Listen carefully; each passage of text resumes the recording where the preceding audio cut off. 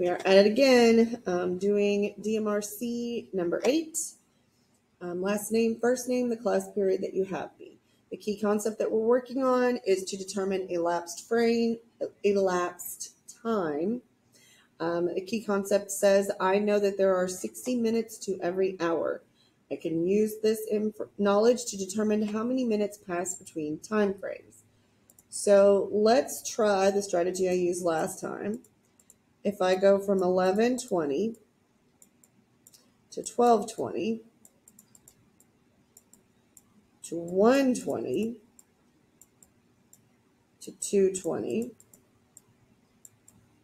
to 3:20. Okay, so this is 1 hour, 2 hours, 3 hours, 4 hours. So I have 4 hours. Okay. But then I need to get from 3:20 to 3:45. And I might just count by fives using my clocks. So if it's at 3:20, notice my mouse went way over here. Then I've got to get to 3:45. 1, 2, 3, 4, 5. Count by fives. 5, 10, 15, 20, 25. So that's 25 minutes.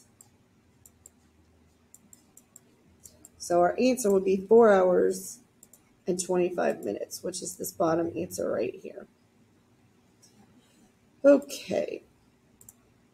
We are going to simplify this improper fraction by turning it into a mixed number.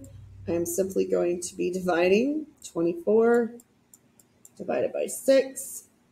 Pretty sure the 24 divided by 6 is just 4. So this one might not be an improper, like an improper fraction. So let's do it. Get the clock out of the way. 24 divided by 6. In this case, it's just a straight 4, so I'm simplifying it to 4. Hit submit. View the score. Uh-oh. All